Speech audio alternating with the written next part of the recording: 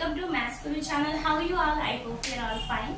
In this video, I am going to explain 10th class Maths chapter 7 coordinate geometry. In that 9th question, second bit I am going to explain. Actually, this question is they given 4 points. By using that 4 points, which type of quadrilateral will form? We should show that. Okay. So for that, let us see the 4 points. Now I am finding the distance between the any 2 points. So A, B, B, C, C, D, D, A, and also diagonals A, C, B, D I am going to find. Let us see. A, B distance. So x1, y1, x2, y2. Square root of x2 minus into minus plus. x2 minus x1 whole square plus y2 minus y1 whole square. Which is equal to, here 3 plus 3, 6. 6 square plus 1 minus 4 minus 4 whole square. Okay. So here 6 6 are 36. 4 4 are 16. Square root of, if you add these two values, 12, 4, 5, 52. 52 units. Square 52. Square root of 52 units we got. Now similar way BC distance also we should find it. So x1 y1, x2 y2. Square root of x2 minus x1. So 1 minus 3 whole square plus y2 minus y1 whole square. Now square root of 1 minus 3 will give minus 2, right? So minus 2 whole square plus minus 4 whole square. Minus 3 minus 1 will give minus 4. Okay. Now square root of 2 square is 4. 4 square is 16. So here we got it root 20 units.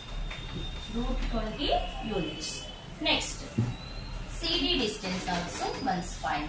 So when we are going to CD, C is x1 y1, D is x2 y2.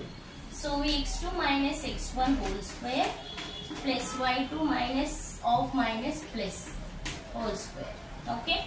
So here minus 1 minus 5 minus 6 whole square. Here 4 whole square. Square root of 36. 6 6 are 36. 4 4 are 16. Square root of 52 units. Okay. Now DA, AD or DB. So when we are talking about that, AD. So x1 y1, x2 y2. Otherwise you can take x1 y1, x2 y2, no problem at all. So whatever you can take, you can take. So x2 minus x1 minus 3 minus into minus plus x2 minus x1 whole square y2 minus y1 whole square. Now minus 3 plus 5. So plus 2 will give. So here 4 square root of 4 plus 16. Square root of 20 units. Now see here. Here AB is equal to CD. AB is equal to CD. And next to BC is equal to DA. BC is equal to DA. Okay. So opposite sides are equal in length. We got it here. See. Actually, if opposite sides are equal in length, that is a parallelogram. Right? So here A, B, C, D. Here AB is equal to CD. AB is equal to CD. These two are equal. These two are equal. So opposite sides are equal. We got it. Now what about diagonals? Once we can find the distance diagonals.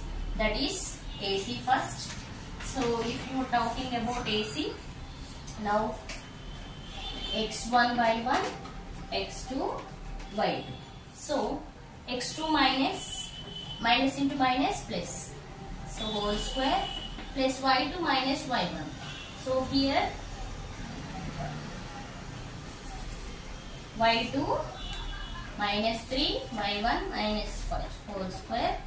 Square root of 4 square plus minus 8 whole square. Okay. So here 16 plus 8 8s are 64. Square root of 64, 16. 10, 7, 8. Square root of 80 units. Now what about BD? Once check BD diagonal also. So BD diagonal means this is x1 y1, x2 y2, right? Now see here, x2 minus x1 whole square. See, y2 minus y1 whole square. So here minus 8 whole square, 0 square. Okay, minus 1 plus 1 will become 0. 8 8 is 64 units. But diagonals are not equal. Right? Here diagonals are not equal. Means that AC is not equal to BD. If in any quadrilateral, if opposite sides are equal in length and diagonals are not equal, that is a parallelogram. That is a parallelogram. So ABCD is a parallelogram. Parallelogram ABCD. Why? Because we got the conditions now. So once take the screenshot. What is that condition? AB is equal to CD means opposite sides are equal in length but diagonals are not equal. If that condition is there, that quadrilateral is called parallelogram. Okay. So third bit also there in the question. Same, you can find it, you will get the parallelogram. Okay. I hope you understand. Once take the screenshot. Next I am going to explain one more question for you. 10th question. So before that, just I am giving 2 minutes for you. Just we are finding all the distances only by using the formula. Okay. So with this 9th question is over. Now I am going to move next to 10th question. Thanks for watching. For more videos, subscribe my channel, support me. Have a nice day.